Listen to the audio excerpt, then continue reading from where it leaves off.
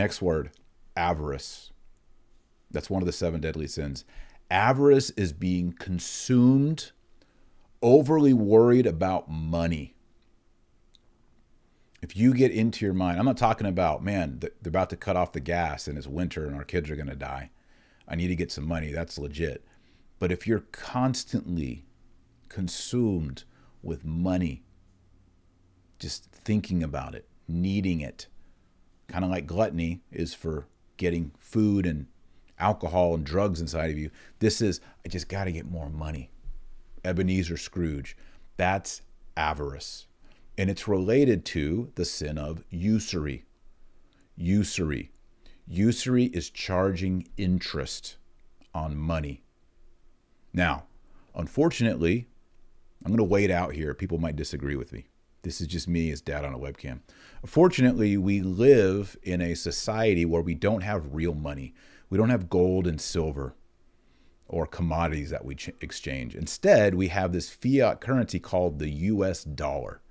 And the dollar is arbitrary. It's made up by America, and they can print and make more money. And even banks, by loaning money, make more money. So the value of your money is always going down. It buys less and less. Like right now, I think they say inflation is somewhere around 7%, some places 10%. And if you live in other countries, it can be even higher than that. And that's because of fiat currency.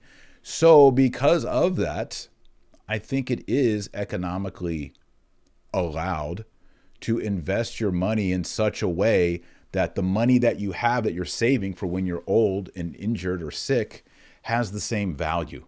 So I think in that case, just trying to keep up, stay ahead of inflation is not wrong. But if you're like, you know what, I'm going to loan this money to this group of immigrants who are trying to get this house because they don't qualify at a bank. So I'm going to charge them 3 times the interest and they have to pay it. And if they don't pay it, I think I'm going to repossess their house. Yeah, that's going to work out good. I'll be rich on that. That's a sin. You know, these payday title car loan places, they're sinning. These credit cards, sinning. It's wrong. That's usury. And we need to call it usury. We need to start being vocal about that.